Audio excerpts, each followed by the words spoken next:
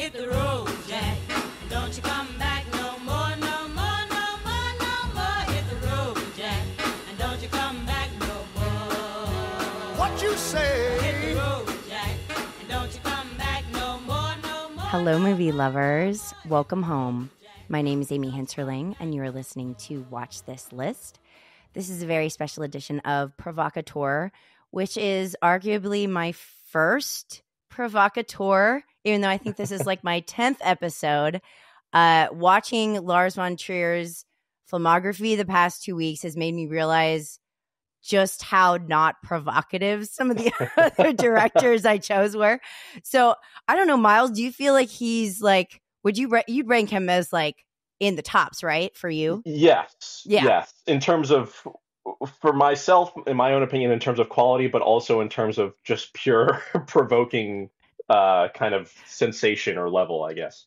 Yeah. And I feel like it's fair to say that him as a person is also like of the personality that he likes to poke at people and society. And so it's not just that his films are provocative. I feel like he sort of embodies that spirit himself as a person. Yes, definitely. And I think I went into, when I first got into his films in like 2019, or first started watching them at least, and like being confused by them, I was like, I'd heard of his reputation and just being like, what, is this guy, is he like an asshole or is he just a troll? Which people, I've been in your comments in the films we've been watching, everyone's saying he's a troll, which I understand, of course. But the way that he's, over time, that he's developed into one of my favorite filmmakers, as I've watched like interviews with him or people, especially the actors that he's worked with,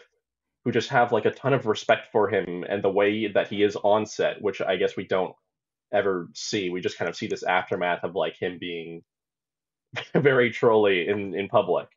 Well, but obviously, like, you can tell from the performances, especially by the females, that I don't think they would be able to invest like that if they didn't trust him completely. So it seems like it's very obvious to me that there's a special trust or relationship there that they must have felt. Otherwise, I don't think he would have been able to get that. You know what I mean? Yeah, exactly. Yeah. So that's not a surprise to me that they would be like, oh, he was great to work with, because why would they keep doing it? He has so many movies that are female centric. Yeah. And how would he be able to keep making? I mean, I know there are some people who are able to keep making more, but that's maybe because they also make a ton of money. And I don't think his films make a ton of money. They're just like really fun to work on, I guess. Right. Like my friend Mark was saying that, he really puts women through the ringer, and like, especially that it seems like he's kind of a glutton for punishment and enjoys watching them suffer. But I don't think that the actresses feel that way about their characters. I don't think that she feels that way about Selma, or Emily Watson feels that way about Bess, or Nicole feels that way about Grace. It seems like they have like a real compassion for their characters. Yeah, for sure. And I was watching before, I guess, to wrap up this like contextualizing of what we're going to talk about here, I watched Manderley last night as the second to last film of kind of our group that we're going to watch, and I'm kind of glad I did, because it was, it's very different from a lot of his films, particularly Dogville, which is supposed to be a sequel to, and also watching Bryce Dallas Howard talk about the film afterwards, and her experience with the film afterwards was like a very like, I don't know, it sort of solidified my opinion of him as a director, in terms of at least just specifically directing actors. What did she say? What did she say that you felt like was moving? I don't know if it was like, maybe it was just like the time that I watched it at, but especially with Kirsten Dunst in Melancholia and with Bryce Dallas Howard in Manderley, there's something similar about the two of those performances specifically, that like it's a weird way to say it, but they're like the only they're like humans who have come into an alien world, or that's how I feel about their characters. That like they're doing something that is so kind of raw in a way that's like different, not better or worse, but different from someone like Charlotte Gainsbourg in Antichrist, for example, Mm. where or Charlotte Gainsbourg in any of his films, which I think she does an amazing job. But she kind of like she and some other actors or Nicole Kidman might like very much be within the world and feeling like kind of pawns that he is written and that he's controlling and puppeteering.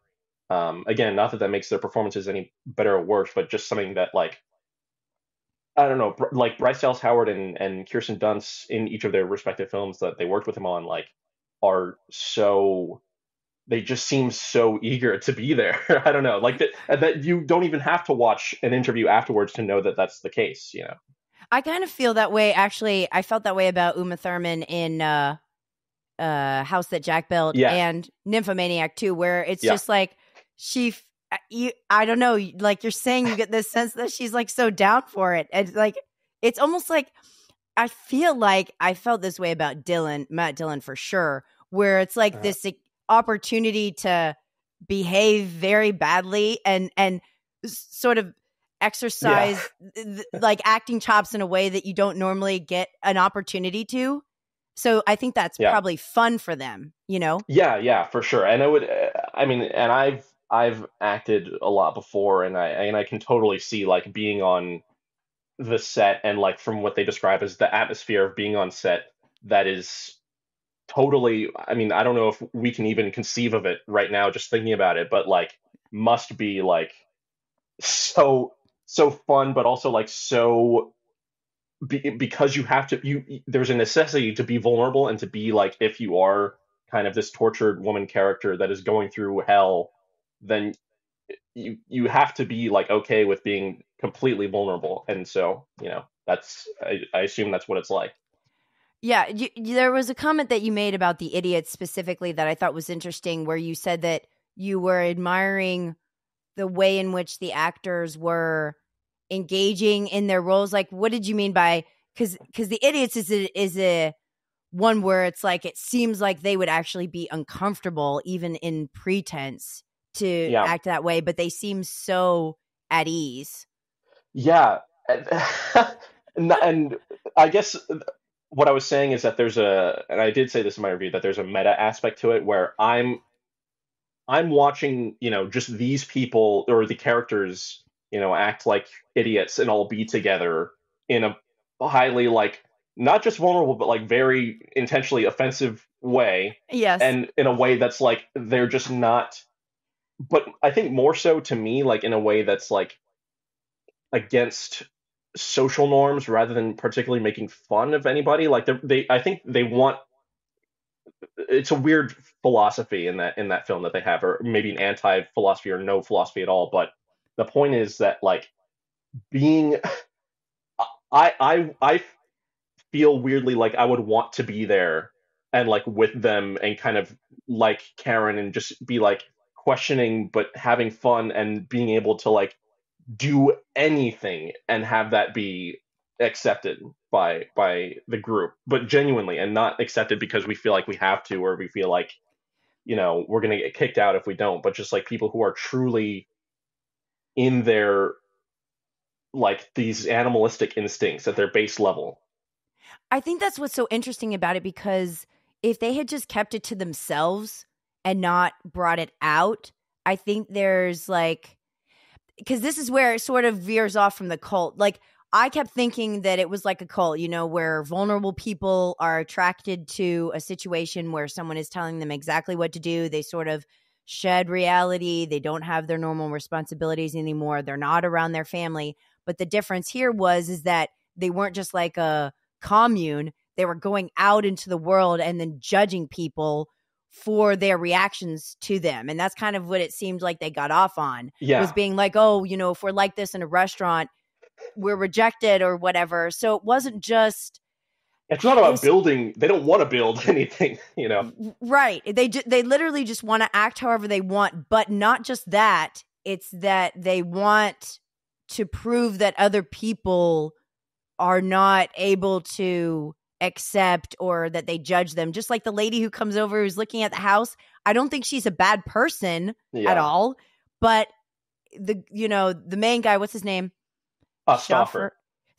That he's making it almost like, oh, like, look at this terrible person for not wanting to live near handicapped people. Yeah. But he's so deranged in his philosophy that it's hard to even grasp.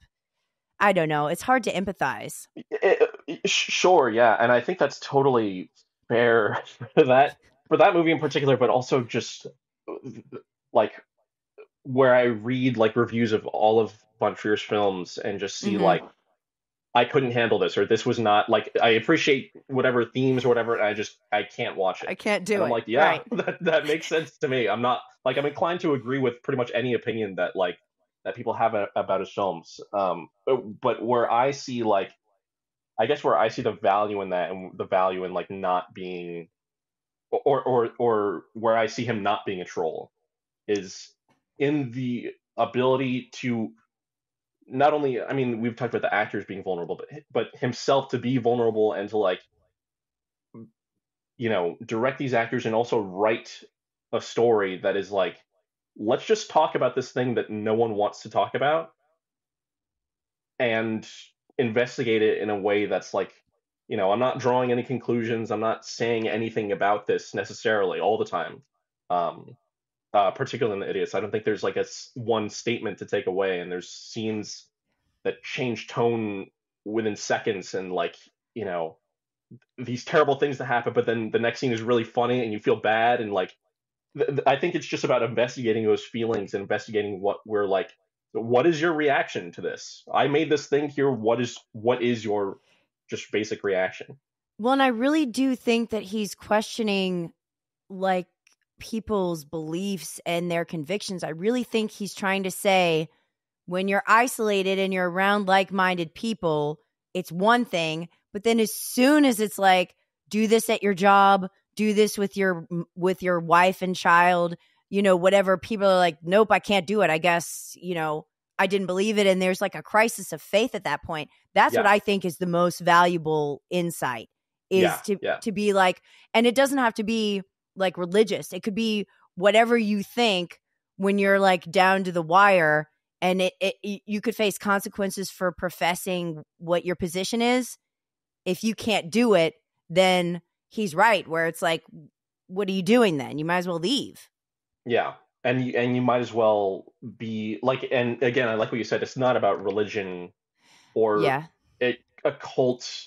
It's like adjacent to those things, but more so of like, you could just be with your friends, and like, these are just your friends, and it's like, are you a part of this friend group, and do you trust us, and do you trust yourself around when you're around us? And like, if we don't have that trust as friends, then we're all going to feel weird, and it's not going to be productive.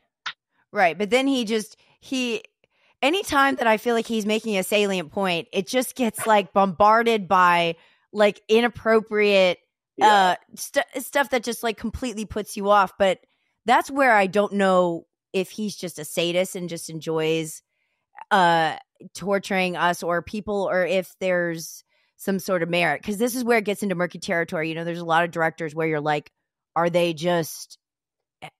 do they like the fact that they push it too far, or is there a point? Or is there a point where it is too far? Like, where is that? Do you feel like there's even a line there with him? I guess like, I don't know. Going back to Manderley briefly, I know you didn't like that one as much. I didn't expect to like it that much, but I actually really did. And part of the reason was because it was not like, I think it's just a really good drama. Like, if you separate it from Dogville totally, which I think he should have done, is just like, have this be its own. That was my problem, was that it's hard. Yeah. Thinking of her as Grace and like Willem Dafoe as James Caan, I was like, it was just very difficult. But eventually, and then I'm watching it like, I'm just going to actually like remove that because I don't like that. And so I'm going to remove Dogville from my mind and just be like, this is its own thing, which I just wish it was. But Anyway, the drama in that movie just was really interesting to me, and the part of the way that it is tied to Dogville is in its desire to, provoke and have this dramatic imagery, like the which in that movie in particular feels random to me, like the as particularly the blackface and the whipping and like things that are not like that. That was just feeling like he wanted it to be there but didn't know how to make it there in a way that like made any sense, which I think like compared to Dogville, I think Dogville has some pretty violent and terrible imagery and things that people say about each other, but it's all like you're kind of you're kind of into the ridiculousness of it all by the time it starts to happen, by the time start to go very downhill. um uh so I guess I don't I'm trying to say it now, but like I don't even know what the particular difference is. I think it's interesting that it comes down to the viewer, and like people seem to like Dogville a lot more, maybe because it is kind of it has been it is more like, I don't know, focused. Maybe it has Or a focal I point. I think maybe also it's easier, it's more palatable.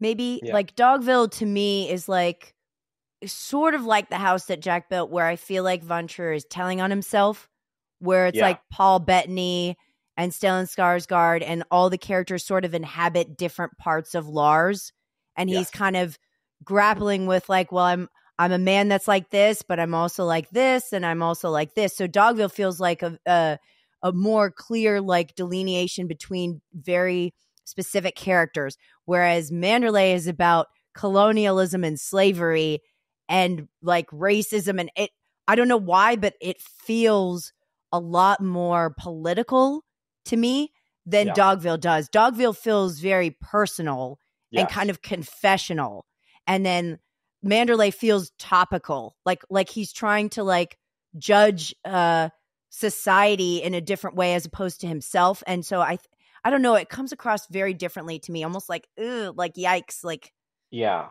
I don't know. Maybe it Yeah. just No, doesn't I feel think that's a good PC. point. I think that's a Yeah, good point because like the way that like I mean he said this before. This is one of the earliest things I heard him, like when I was first getting into his filmography. Like he said, all of the characters in my movies are like parts of me or parts of my brain that like I'm thinking this way or I'm thinking this way, but they're combating, and then this other thought comes into my head, and I'm like, and maybe Grace in Dogville is like the centerpiece of like that's, and he says like the female character are maybe more who I am than anyone else, and that's why I have them be my leads, because that is like I feel like a female sensibility in art or in general is more how I feel on the inside and what I want to express. Whereas like, so I think maybe the difference is that like you can feel when it's personal and when it's not. Like exactly. when things are like, I mean, it's all provoking, but when it's provoking from a place of honesty and a place of like, I genuinely had thoughts about this and wanted to show it on film in order to figure it out or figure myself out, then it comes off like much more. I mean, if you can think about it for a moment and look at what you're, you know, look at the terrible things happening on screen and contextualize it for a minute and be like, okay, why or why does he feel that way, and how do these feelings coalesce, and um, like that's maybe more like when people say like, oh, I can't handle the violence, where you're not able to see like, and to no fault of your own as an audience member or a viewer, but like I can't see how this is personal to him versus some things that are like really violent or really transgressive are like genuine, appear to be like genuine things that have like that he's just like, I'm going to be honest and vulnerable about this. Yeah, and I think honestly also what is helpful I've found is like he puts a conscience in a lot of his movies too, like Verge Yeah. and when Bess is talking to God. I Yeah. feel like Lars is oftentimes as a filmmaker showing both those things. Like that conflict we all have, Pinocchio and Jiminy Cricket, where it's like I want to do all of these terrible things, but then there's also this voice either that I pray to or it's inside my head or whatever. And it could be mental illness or whatever you want to call it, or literal in the case of Jack. Yeah. But there's something that is speaking to his selfishness and the desire to destroy or a lack of empathy. And I feel like Melancholia is a good example of this too, where I think Kirsten Dunst is terrible. I know that she's depressed and it's about like depression, but I think she's also just a rotten person. But then you have Charlotte Gainsbourg, who she has problems too, but is a kinder version of the sister. You know, you've got like somebody who's really trying to help, kind of like a addict situation, like the codependent person. But I'm just saying, I think that Lars always has two sides, and he's trying to kind of wrestle within the films, like which one is better and which one should be listened to, or are they both valuable? Yeah, or when are they each valuable? Like, first of all, with the House of Jackal, maybe the most obvious version of like just these two extremes of like, you know, Verge, who's being like, you are a crazy, insane man, and we all know it. And then every once in a while, Jack is like, let me just. What's so great about the movie is like you can just see like this is a serial killer, and he's just describing his life, and it's not even like he's just like making all the metaphors very clear and like explaining everything, explaining the joke, right, explaining the meaning behind everything, which is not what you typically want. If you know, in a typical movie about a serial killer or just a character study in general, it's not about like I want to hear what they have to say. It's I want to see what they do and make my own inferences. Jack doesn't allow any inferences. He makes it clear, okay, this is exactly what I'm thinking and what I'm meaning to do. And I don't think he's lying. He's not like he's not lying to get attention or from Verge or from anyone, but like the attention seeking in him is like, please, you know, listen to me as I explain this thing that I truly believe. And it's very vile and it's disgusting and disturbing and I should go to hell for it. But like, let me just talk about it, and then you can like then afterwards we can like, okay, fine, I'll go to hell and like, you know, whatever, but let me just have this moment. It's kind of, it reminded me a lot of American Psycho, except that I think that Bateman is a lot more diluted. Like, yeah, I feel like the difference, because Patrick in American Psycho is narrating the whole time. We're inside his head. We know, like, he explains why he does things and how he does. But the difference between him and Jack is I feel like Jack is more introspective in a, you know, I don't know. I feel like he is trying to figure out the morality situation. And by talking to Verge, it's not just like this madness and all these excuses.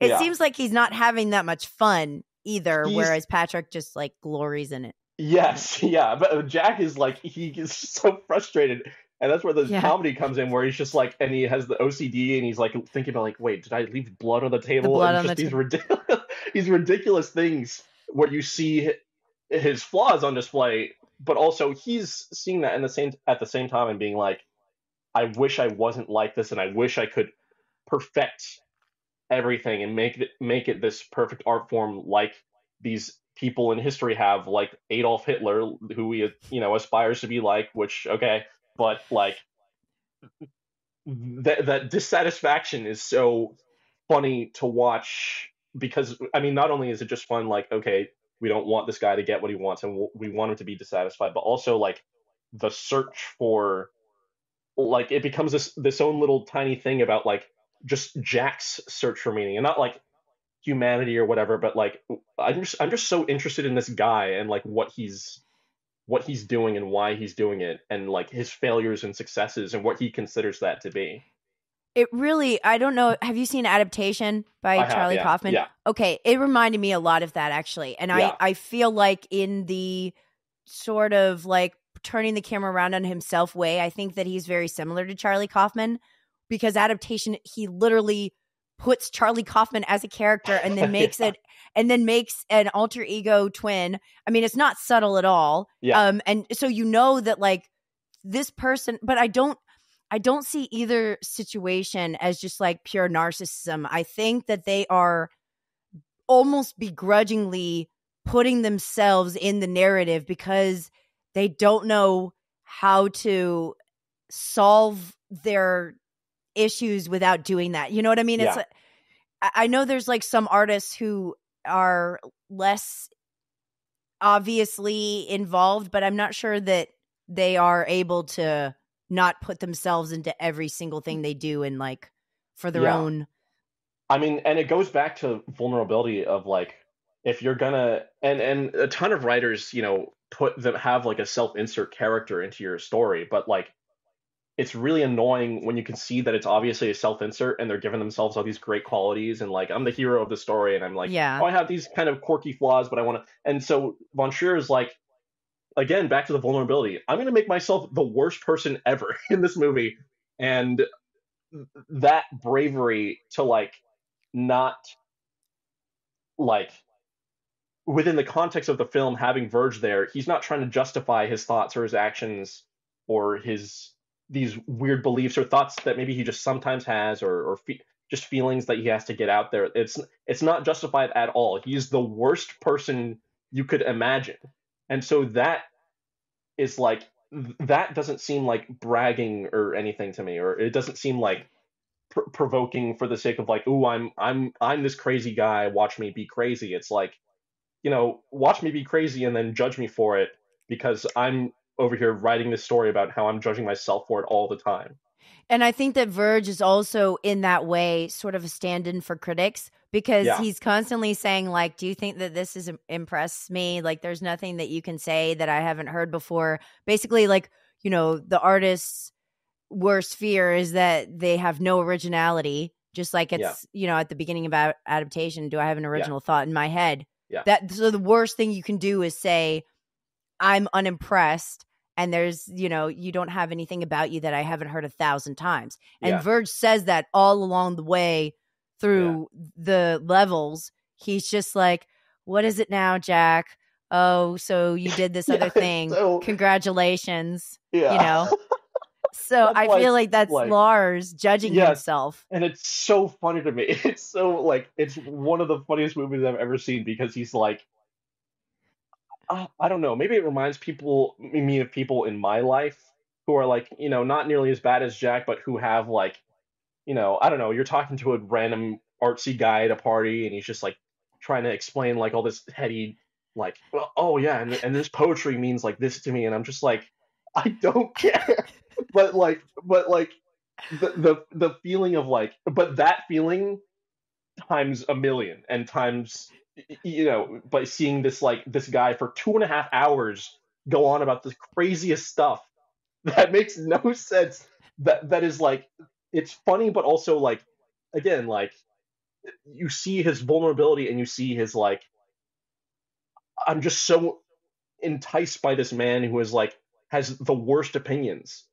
And he's so exhausted at being the thing that makes him so like I could see him in a lot of men in life is this. He's like, it's so exhausting to have to explain myself all the time, and so you're like, oh man, poor Jack, how do you bear that burden? But like you kill them.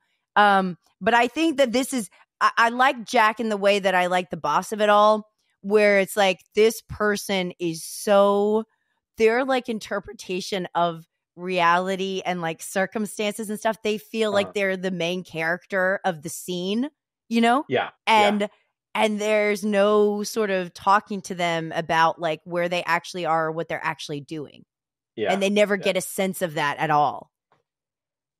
Yeah, for sure. Yeah, the boss of it all was arguably, I think it was actually funnier than House of Jack, which I did not think. I was laughing so hard, especially the first half of that movie when he's like, when the woman comes in and she's trying to like, I know you've been trying to seduce me, and he's like, what the heck is going on? This is the weirdest. Just like, I don't know. I love that maybe about all his movies, but maybe it's easier to see in the comedies that like just what is like the most uncomfortable or the weirdest or strangest situation I can put these characters in, and then let's see how they react to it. Right. Which is either really funny or really sad. Yeah. Yeah, it's. I read today in the little Breaking the Waves Criterion pamphlet I have essay that Lars was saying he's just attracted to extremes, and he wants to put people in like what is the worst situation this character could be in, and then like see how they react and how he thinks that they would respond to that situation. So the boss of it all is like the template for Michael Scott in The Office and Ricky Gervais. It's just very, this person not only conflates their own importance, but the way that they interpret other people's behavior towards them is so odd. But it's kind of relatable though in a way, because I think that we all sort of walk around as if we're the star of the show, and this just sort of exposes that tendency or inclination to think that, that everything is just props around you and that you're going to give your monologue at the end. Yes, and again, like turning it up to 10 and those extremes that he's obsessed with, right? That not only is it just kind of that basic like The Office situation, but with this particular guy who is this stuck-up actor, and in this particular situation that is so bizarre, that is so like he has to act without knowing anything about what's going on, and the way that they figure that out, like Von Trier has like posed this situation for himself, and he's like, wait, now I got to write my way out of this, and you can see him like figuring out and see the characters figuring out like what they have to do to get by in such a strange, like just this situation they find themselves in. I think that one of the counterpoints I would say, if somebody was like Victor was saying, that he's a troll and that he isn't, accessing real moments. I think that in the boss of it all, when we find out that the guy who hired him, who is really the boss of the boss of it all, that he's actually a terrible person, and he kind of shows empathy towards him. And then in like Dancer in the Dark, when the guy steals all her money and she like pats him on the back and is just like, it's okay, but can I have it back? I feel like, and in The Idiots, when the two people actually have sex and it's quite meaningful, there's these moments where you're like, whoa, like you're taken aback by the level of compassion that's displayed. And they're usually towards like very rotten people who've shown themselves to be terrible. And then there's like this tremendous mercy that happens. And I feel like Von Trier does that better than like arguably anybody I've ever seen, where there's like, it's almost a supernatural level of empathy that happens sometimes. Yeah. That's something that I really agree with, and that it's hard to argue with that, because it's like, for all that there are these, crazy provocative moments, sometimes it's like the most uncomfortable, or the most, not uncomfortable, but like just I'm feeling everything right now when those genuine moments happen. And I wasn't able to watch Breaking the Waves for this week, but I watched it a bit ago with my friend Joe, and he was talking about this moment that I'm gonna try to remind you of it. I don't know exactly when it comes, but like when Bess is being taken away from her sister, played by Katrin Cartledge, and she's like, and Katrin Cartledge is like just like, I think it's one shot of her like putting her hand over her mouth and just like in genuine shock and fear for like what's going to happen to Bess. And there's like those tiny moments that's like a second long, that like justifies kind of the entire movie, because they're like just small, like you can just see empathy written on the characters' faces, or in like their tiny actions, like when she goes to pat him on the back and dance in the dark, or the end of The Idiots with Karen, where she's like, we can go now. There's this tremendous, like, she understood Karen immediately, like all of it came together in the kitchen when she's like, she lost her child. It's like, oh my gosh. And then when it's like, we can go now, and that look, I mean, it like makes me so emotional, and Yeah. it doesn't matter the rest of the movie, you know. In those times, you're like, there's something very, very human and like tender here that's hard to describe. Yeah, and it's hard to capture, and that's why I feel like for me, I don't know if those moments always like totally justify the entire movie, but it does make me go back and think like maybe these parts that I initially thought were not genuine, or that he was just trying to poke fun. Let me investigate that one more time and just see like am I kind of, do I need to grow as a viewer to see like what he's doing here? And I get, again, I don't blame anyone for not doing that, and I don't have this high ground about like whatever, but there's those kinds of things don't happen on accident. Those are like very much like you have to be a great filmmaker to get those once in a million times. And he's And he has it so in every their film. face Yeah, about it, you know, like the two parts in The Idiots where I felt like they were very intimate moments. He's right there. It's the same with Breaking the Waves. Emily Watson and Stellan Skarsgård are so in love, and they're so passionate, and you can feel it and see it, and it's not like the camera is far away. You know, in Dogville, it's the same thing where when these people betray her, person after person after person, she's still kind to them. She still wants to forgive them. And these things aren't just, I don't know. And I will say, I'm glad that I watched the 5 Obstructions like very close to the beginning of this, because I felt that from Lars to his mentor. Like hmm I did actually feel that Lars, even though he was kind of enjoying putting him in hard situations, I felt like genuine care from him for him. You know, like yes, yeah, it really endeared me to him in a way, because his collaboration and wanting to bring something out of his friend and wanting him to grow as an artist, even though at the same time he respected him so much, you could feel that was very real. It wasn't put on, you know? I don't yeah, know. for sure, yeah. and That really and affected me. that's an interesting film as well, because like I think probably that's the closest thing we can see to his approach when he is actually making movies, even though he wasn't technically, or for the first 4 Obstructions at least, he didn't make them at all. But like the way that he undresses people and the way that he is, but at the same time very respectful. And he's like, "You're my hero.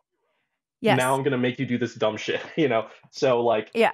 the purpose of it, it kind of gets to the purpose of what he's, maybe what he writes all the time, or why he shoots his films in the shoddy way that he does. That like the the provocation, it has like a purpose to like whatever random thing it is, whatever, like you have to go shoot it in Cuba and it's every edit is 12 frames, and you know, like whatever very difficult thing that you have to go through in order to do that, like hopefully you're getting closer to some sort of truth inside you, or inside the Jurgen Lath, he idolizes, or in the actors that he must have a lot of respect for, because they have to do these completely, you know, very dark or destructive, or like if it's a comedy, it's still like just being in such discomfort, like the character being in such discomfort, that like the setup of like putting someone in the worst possible situation is gonna make them reflect as a performer, make him reflect as a writer when he's writing it, and eventually when all is said and done, you get to something that's very true, even if you can't describe it. That's what he's trying to say. I feel like with each obstruction, what he's trying to say is as he tells him, like, you are an observer, and so you allow this level of distance from your art. And he was trying to remove that sense of artifice so that he was able to engage in more. And, you know, I felt like the cartoon was the one that I loved the most. And that was the most where they're Yeah. like, I hate cartoons, and he's like, I hate him too. You know, good luck. Yeah, that was But I it's burst great. out laughing when he said cartoon. That was the again one of the funniest Von Trier moments in any film. But sorry, go on. He's like, I hate him too. But I'm saying like these things are coming they're coming from this place of like curiosity, but also when he first tells him like, I don't have good news for you, the way they have that entire conversation is so respectful. I was like, these guys are like, they should be like conflict resolution instructors for people in relationships, how to say like, I didn't like this, but I still love you and I'm on your side. They were so good about the phrasing and the words, the whole movie. I was so inspired by how they could be like, I completely disagree with you, but in a very constructive way, when they were so open to being wrong, or I don't know, that really set the tone for me for him. Seeing him interact like that and how he spoke to his friend and how he went about the creative process and what he was looking for from then on, I had that in mind of like, this is not a person who's like trying to torture people. He, like, if anything, like with Antichrist, for instance, he's tortured and he's trying to exorcise that from himself. I think that's the best example of that movie, is like where I felt that he was compelled to do it and would have like killed himself if he hadn't. Mm-hmm.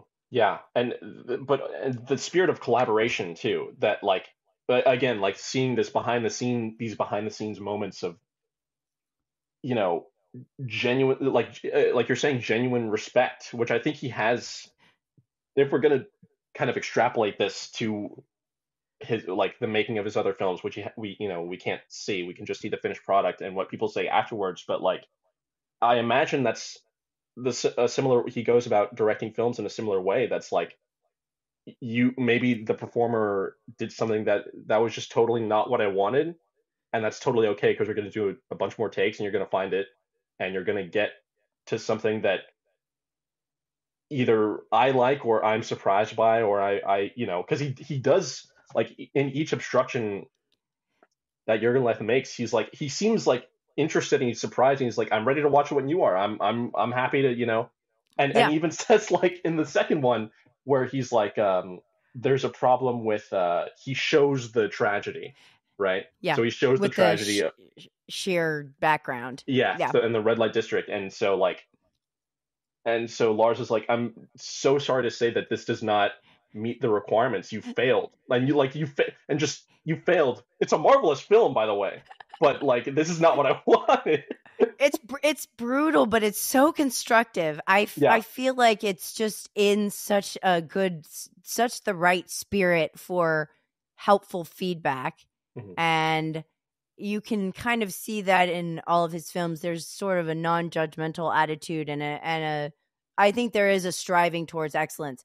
Even when you go from, like, I think he did Breaking the Waves and then The Idiots after, like those were in the order, and it's kind of hard to believe that. Because Breaking the Waves, I think, is very beautifully shot, and the music in it and the gravitas of the like the Isle of Skye and the themes and everything, and then to go from that to that, but then at the same time you can see thematically that he's still the same person. It's just that he's experimenting with all these different ones. And then when you see Melancholia, it's like we're more towards like normal cinematic structures, the way Melancholia looks. I think that's probably his most, what do I want to say, like professional looking film. Maybe commercial, maybe commercial, sort of, but sort of, in terms of what it looks like. And in terms of like, you show that to someone and they're like, oh, this is like some weird art house film, whatever, with the slow motion at the beginning and obviously it's handheld and everything. But then you have to start there, because you can't if you go straight to The Idiots, they're like, what is this, a weird YouTube video? Like, what am I watching right now?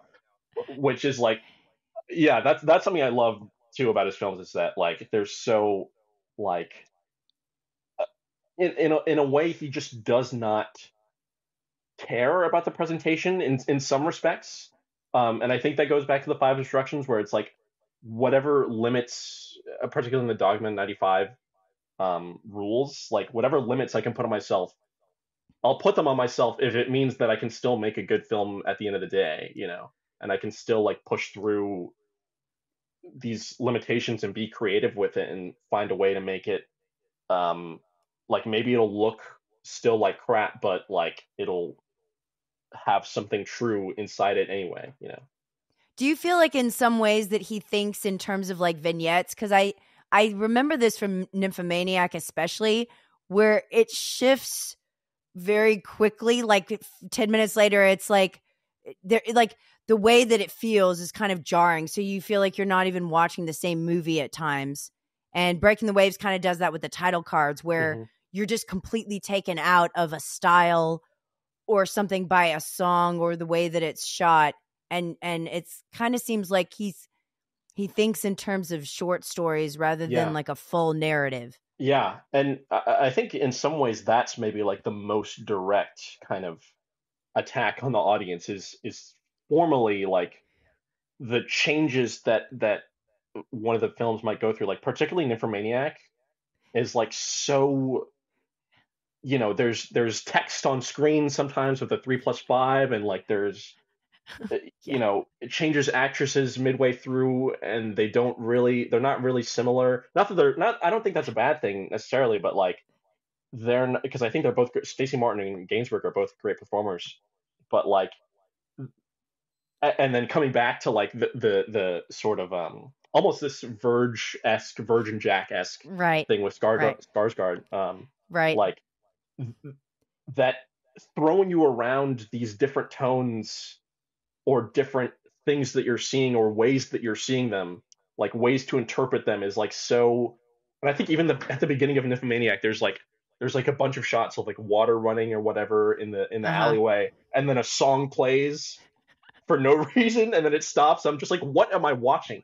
But like that again, like about undressing the audience and addressing like who you're working with, like making you so aware of like, this is kind of like, I don't necessarily like this, the way that he's doing this, but it turns your brain on and makes you like think about like, okay, how am I going to like interpret the rest of this film, whether I like it or not? Like it's like he's very intentional about like getting you to access your empathy and access your like make you lean forward in a way that's either like, I totally hate this or I totally love this, but either way you're like invested in like in how things are happening and why they're happening, or if there's even a reason that it had to be this way. It's almost like collages Yeah. in a way, where I feel like there's, and I think it's most in Nymphomaniac and House that Jack Built, because House that Jack Built does the same thing, where it's like 1 minute you're looking at like a guy play the piano, and then you're looking at paintings, and then there's even a part towards the end where Lars shows clips from his own movies like in a row, and you're like, oh my gosh, like what is this? That's why I think that movie is the most where he really is like adaptation, is trying to figure stuff out amongst himself, and then like analyzing his art in the way that Jack is trying to do so with his art, which isn't, but you know what I mean, with the incidents. So it's like, it's very visually interesting, but I think that Von Trier would not be good at all if all it were gimmicks. If all we're doing is just all these different mediums and ways to show things, but there wasn't something at the core, I don't think I would have liked any of them. I mean, and that's what you see so much in like, I think especially like younger filmmakers or student filmmakers that are kind of around my age, that are like just using these different styles and stocks and cameras to be like, oh, wow, this is such a cool camera, but like the effect it's having on the movie, like, I mean, you should experiment with like different things and like see what's best, or if it's a combination or a collage, like you're saying, like that makes this the most powerful. But like doing it for the sake of like, I think this will look cool, is kind of not, I don't know. I think that's a little misguided, and and Von Trier isn't like necessarily, I mean, it doesn't seem like he's trying to make him look cool all the time, or make it look beautiful. There is that kind of ending montage in House of Jackal that is very like painterly and has all these like art historical references and things like that, and maybe more stationary or slow motion things that he's using. But again, like there's almost like this intention to destroy the form and to like mess with it in a way that it doesn't look elegant. And that shock of like, apart from the content of his stories, which we've talked about, but like just looking at them and looking at the way that they're put together, not to mention just like the the way that he'll like cut from like it'll be a shot of it's a shot of me and you, cuts to 5 seconds later it's the same shot of me and you, but just like when we're talking Slightly, about, yeah, it's just right. slightly forward in time for no reason. Yes. And it's like Right. that is so exciting to me because it's not like it's not in service of like himself. He's trying to like these obstructions or whatever that he puts on his own movies, in that way, like the guy playing the piano or this mixed media stuff is kind of like intentionally, it's so intentionally jarring and it's so intentionally like puts you ill at ease, and it so the formal qualities, like with the content, is like just make you aware of what's going on, and if this appeals to you or if it provokes you or if it does anything, you're at least like aware of like this is a movie that is making decisions in front of me, and I should probably pay attention, and I should know how I interpret each of these things. I honestly, this is kind of in the vein of why I gave Dancer in the Dark 5 stars, and I think it's a masterpiece because the way that it's shot and how it looks should not work at all. Like, I think it's one of the ugliest, like, looking movies I've ever seen, and I don't enjoy looking at it. But and then the singing and the way that everything is choreographed when she's singing, by the train tracks and everything, you're just like, this looks terrible. Like, it looks worse than a student, like a film student film. Mm-hmm.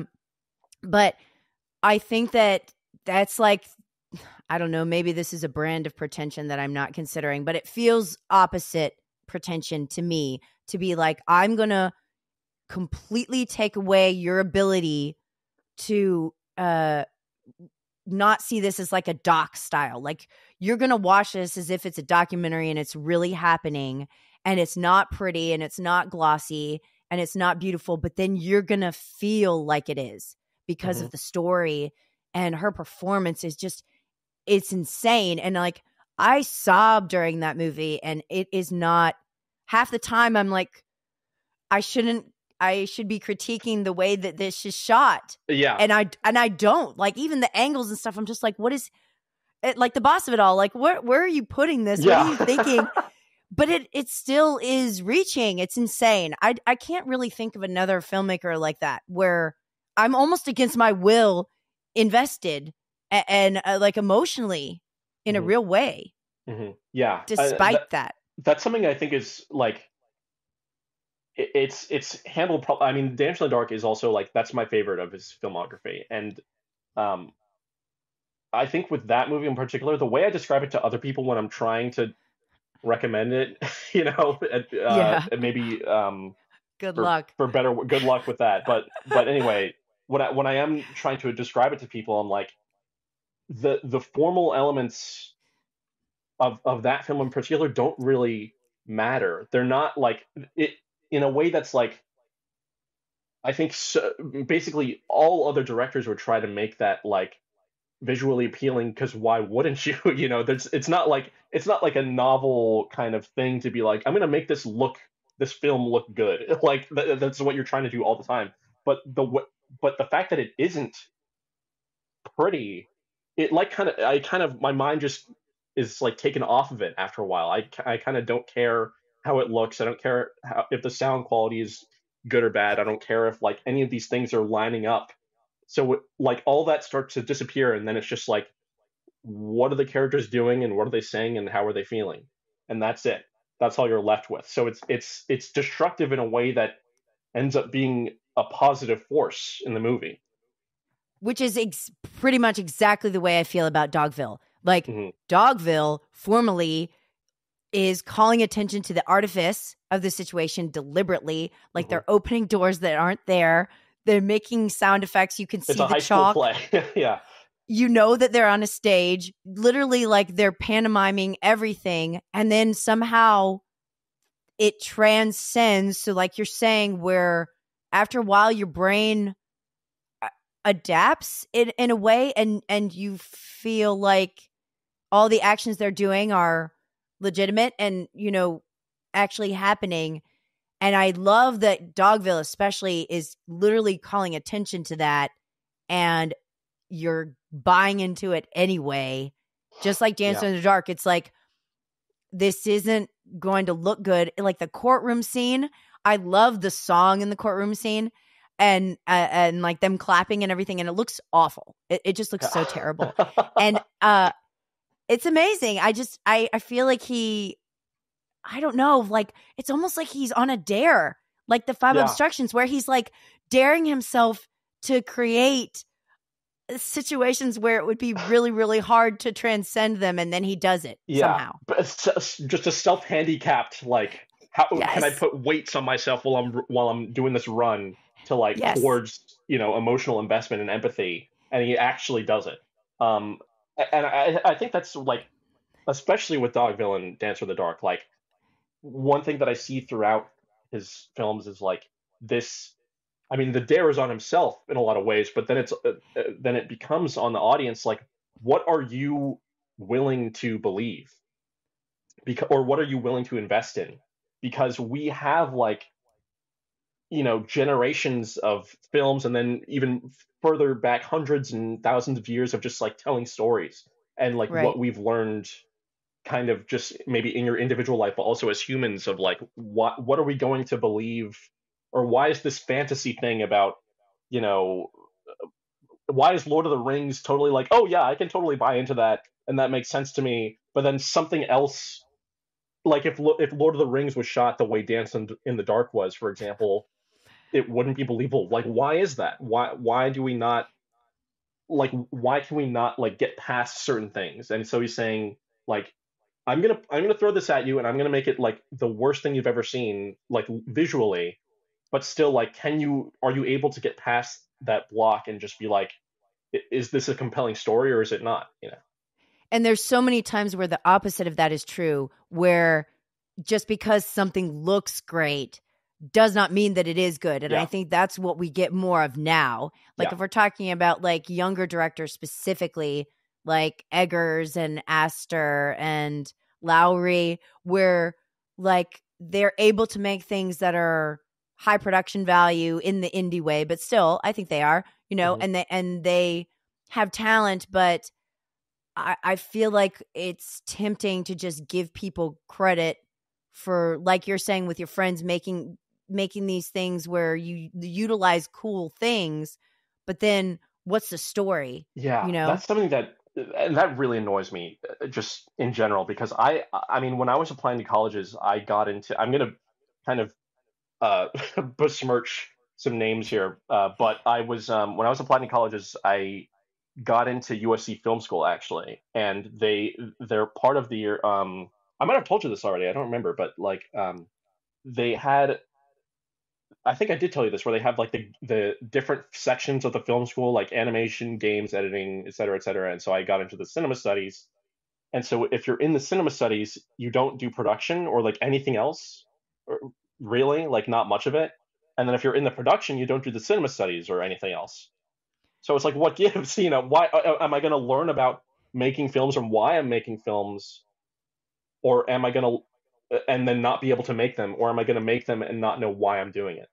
So, like, Exactly. the like, I think that's a lot of what you see today is, like, and where people are like, oh, I hate going to the movies, or where it's just uninspired, because it's not, you don't know why you're making it, and there's not, like, a story that you have to tell.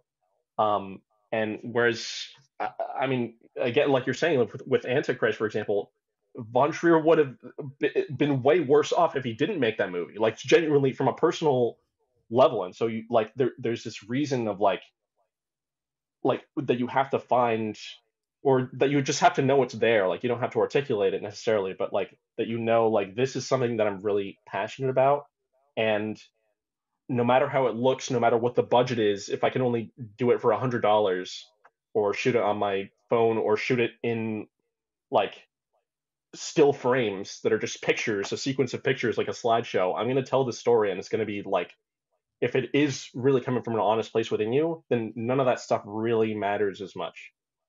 I remember, I mean, I hated Antichrist as a film, but I was very interested in why I hated it so much. So I watched a bunch of interviews, Willem Dafoe and Lars, and I think I even saw the making of it, if that exists. But there was something about how Dafoe was saying that Lars was having deeply disturbing thoughts and journaling, and he turned the journaling into the movie.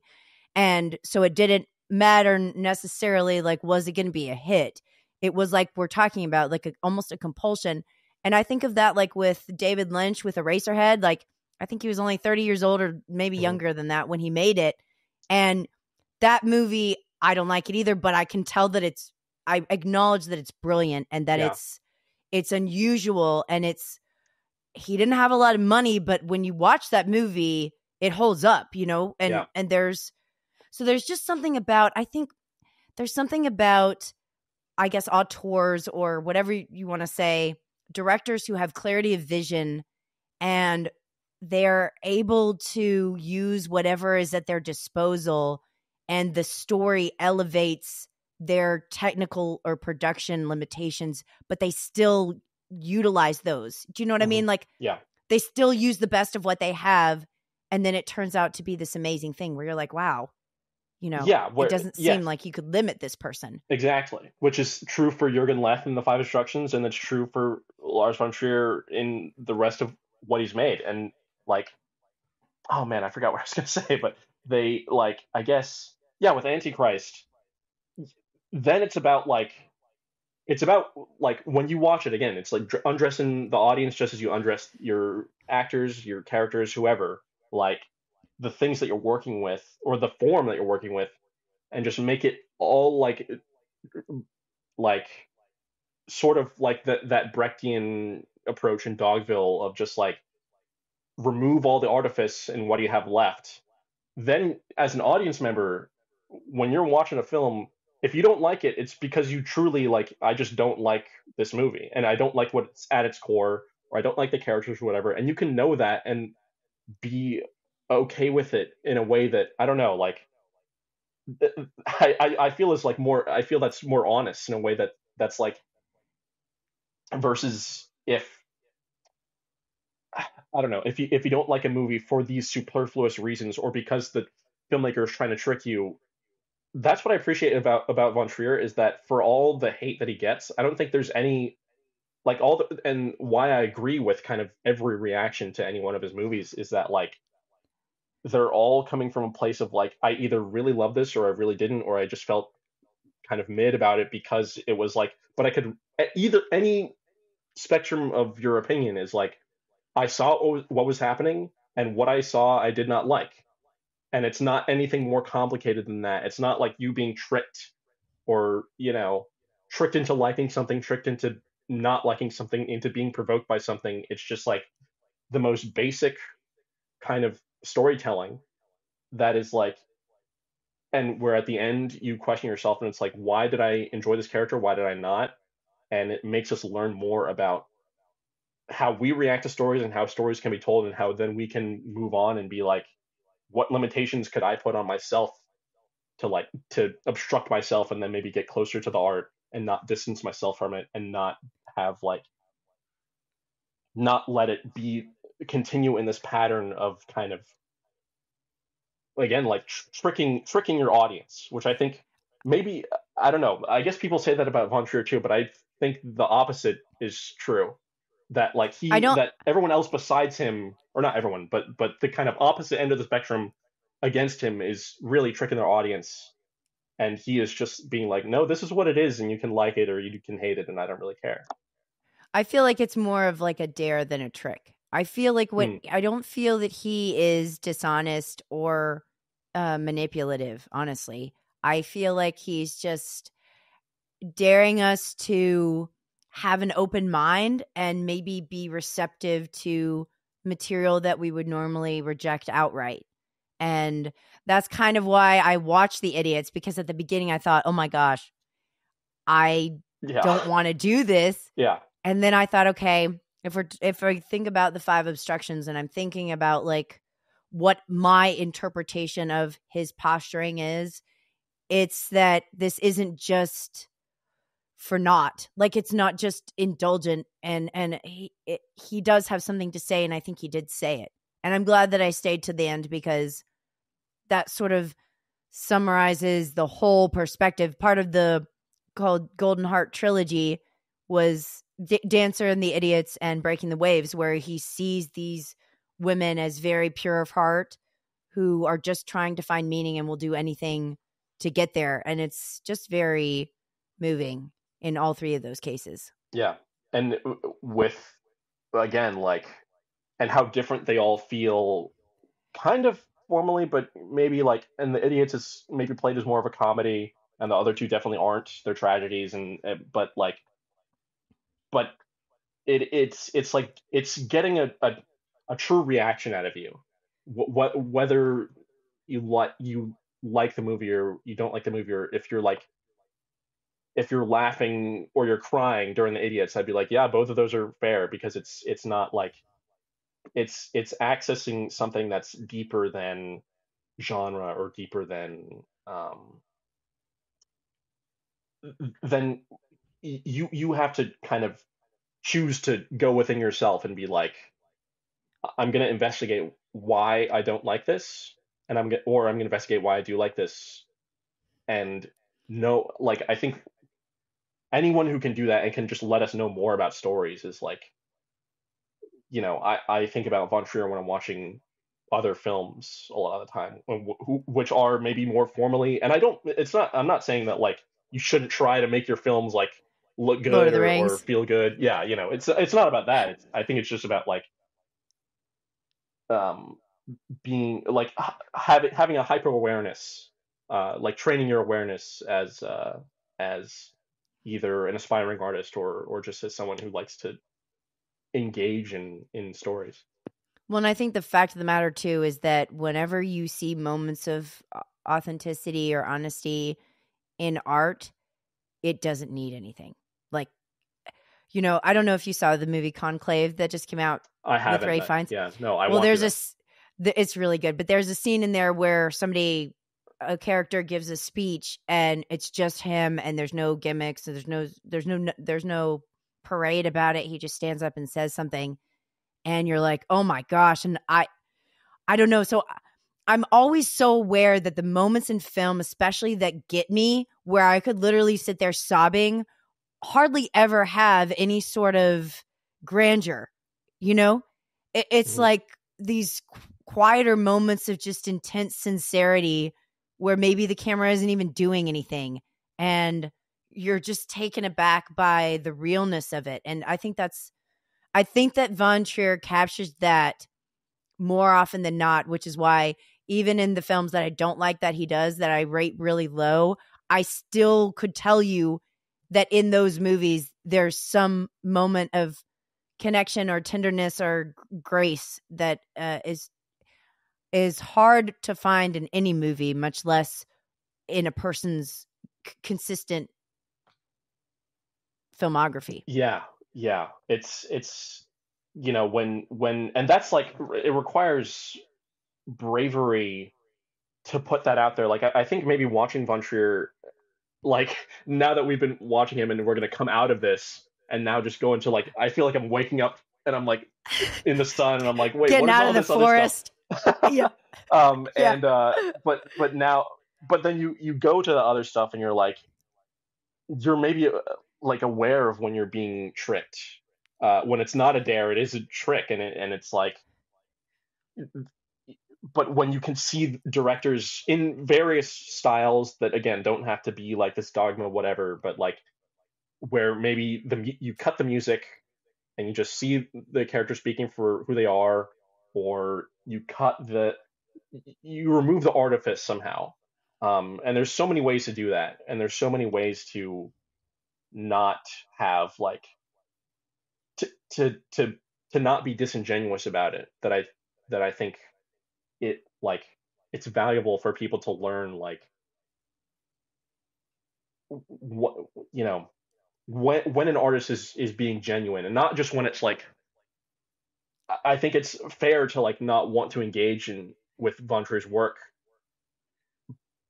but the reward for doing so with Von Trier, or with anyone else who would like might have the same philosophy of these obstructions, right? And obstructing and limiting yourself so that you can work creatively. Like, if you can stomach it, then it's like it. I think you end up like a better viewer in the end. You know. I agree. And I will end by saying that I think that two of the most shocking things I found out about him were that he's a Catholic, and that he's been married 2 times and has 4 kids. Yeah. I literally would have told you, like, my guess was that this person was never married, never had kids, and a total atheist. And I read today that like he has always been interested in faith and religion because his parents were like very strong atheists, and he grew up in a home where people are not allowed to show emotion. So Mm-hmm. I just think all this is so interesting because when you put all these pieces together, it does inform the work. I know like some people don't like thinking about the director at all when they watch something. I obviously am not that person. Otherwise, I wouldn't do this series.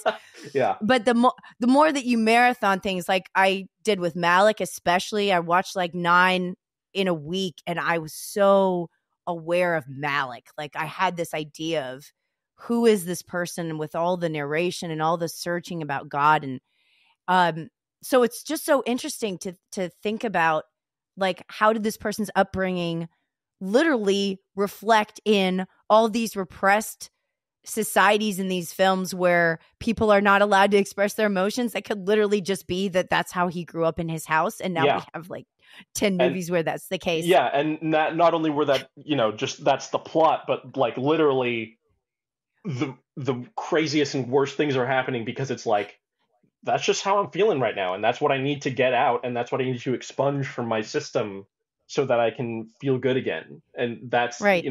and making that in art is like the most valuable thing you can do with those feelings, I think, is to put them into a place that is like productive and can inspire others, or can turn others away from you. But either way, like you're doing something that is like not, that I don't think that you're not Jack. You're not doing it in a way that Jack is doing it. He's making that metaphor, obviously, but like to the courage to not like resort to your like those dark Harm. impulses, and to harm others or to harm yourself, and the courage to like put your feelings into something that, and then you're called provocative, and then like everyone either loves or hates your films, and it's like, well, I'm just going to keep doing it because I still need to do it.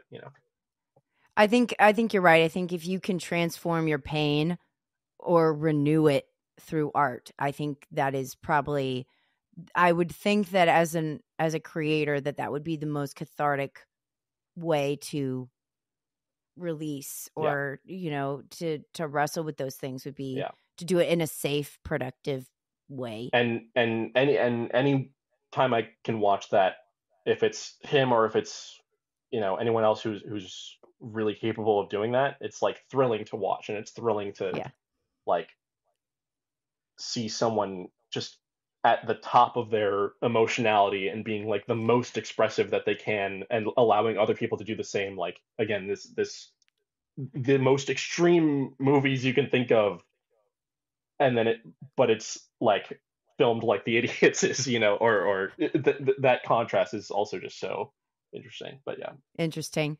Yeah. Well, Miles, thank you for challenging me with this. And we both have a movie subscription now. Yeah. Because that's where all of Von Trier's stuff is. Yeah, pretty much. So if you're wondering where to watch everything, just get a movie subscription, because I still have to watch The Kingdom, which I'm really excited about at some point.